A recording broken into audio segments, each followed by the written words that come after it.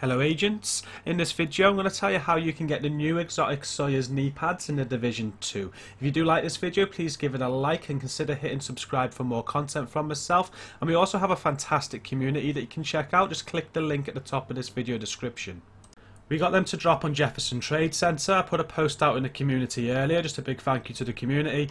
A lot of you got back and said to do Jefferson Trade Centre. It just took us 2 tries and they dropped for Paul, so he has some great RNG there. This could take 100 times, it's probably going to take me 200 times because that's my RNG, but just an RNG based drop, and if you do Jefferson Trade Centre over and over, they'll eventually drop for you. It's best to work in a team. If you're working with people that already have them, if they get them, they can share them with you. And we did it on hard, like I think if you do it on challenging, people say that it will have an increased drop rate. I don't think that's true.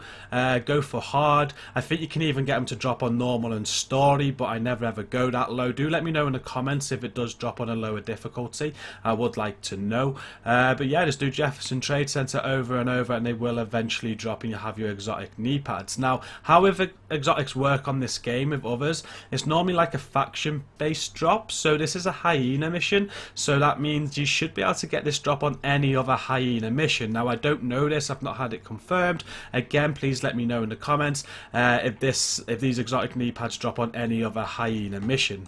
So I never got these to drop, but Paul kindly dropped them so we could have a look at them and have a look at the talents before I gave them back. You've got the short circuit there, it's 80% jammer pulse charge speed.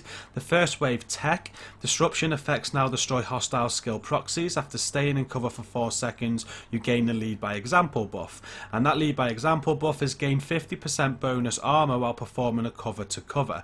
If the distance travelled is at least 8 meters, you'll disrupt all enemies within 10 meters and gain 10% bonus armor for every blue attribute for 4 seconds.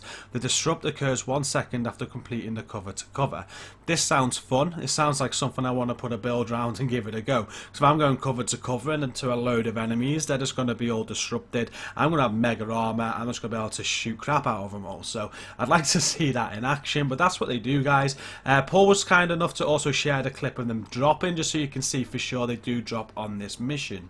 And that is it for the video, guys. I don't feel like I'm being as informative as I can be, but I am giving you all the information I know, and you can get them on this mission, as you're going to see now. As Paul kills the boss, they drop. If you know any more information, if you can get them on other hyena missions, as I mentioned before, or anywhere else, any other information you have, please let me know. I can update the video description, I can update my written guide, and I can just let people know when they ask me. I'd really appreciate it. Just put it in the comments. But thank you for watching this. Again, if you've liked the video, please do hit the like button. Consider hitting subscribe for more content from myself, and the community is a fantastic one. Do come and check it out. The link is at the top of the video description. Until the next video, thank you for watching this one, and peace out.